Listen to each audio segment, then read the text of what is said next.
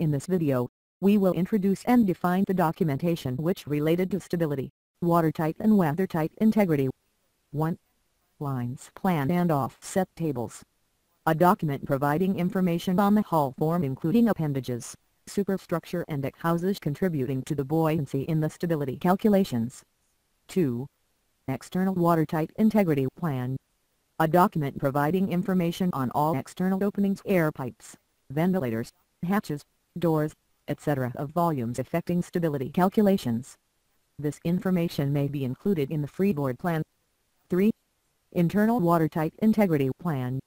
A document providing information on items affecting damage stability calculations, such as internal subdivision, possibility of progressive flooding from one compartment to another through internal openings, pipes, tunnels or ventilation ducts and pipes, ducts, tunnels in the damage penetration zone specified in the damage assumptions.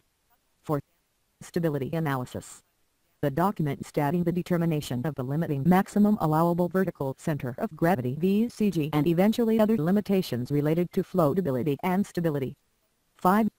Preliminary stability manual.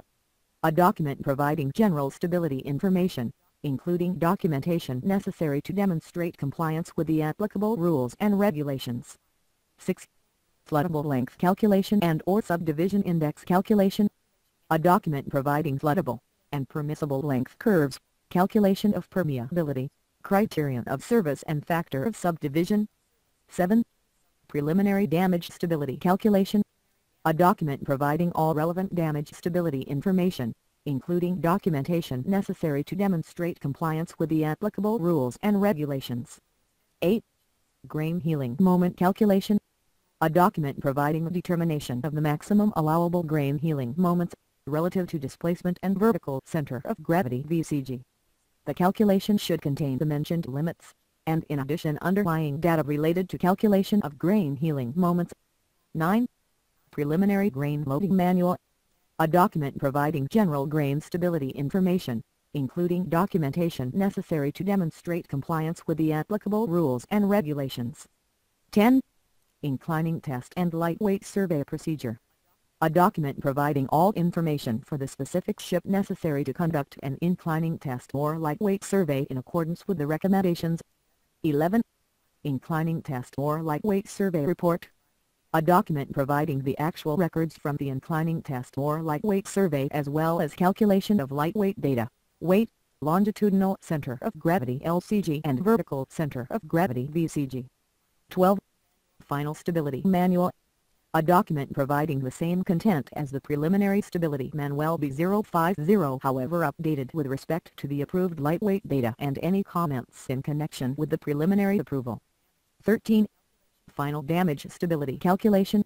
A document that is the revised preliminary damage stability calculation B070 according to the approved lightship particulars after the inclining test or lightweight survey, and any comments in connection with the preliminary approval.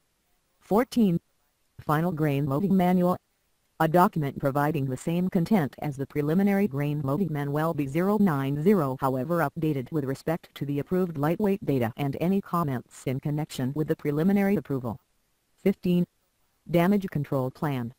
A document including inboard profile, plan views of each deck and transverse sections to the extent necessary to show the location and arrangement of all items affecting the vessel's damage stability. 16. Damage control booklet. A document providing the information required for the damage control plan B150. In addition, the damage control booklet should include general instructions for controlling the effects of damage. 17. Stability in the non-displacement mode. The document describing the stability of a vessel operating in the non-displacement mode. Details shall be agreed on in each separate case and may involve simulations and/or model tests. 18. Freeboard plan. The freeboard plan shall provide a drawing of and information about the following: deepest draft, arrangement and location of doors, side scuttles and windows, hatches, ventilators, air pipes, openings inside, scuppers and sanitary discharges and garbage chutes, operation of valves for sea inlets and outlets, frame arrangements, guardrails and bulwarks, gangway, passageway, underdeck passage and lifeline, ports and sides, bow and stern,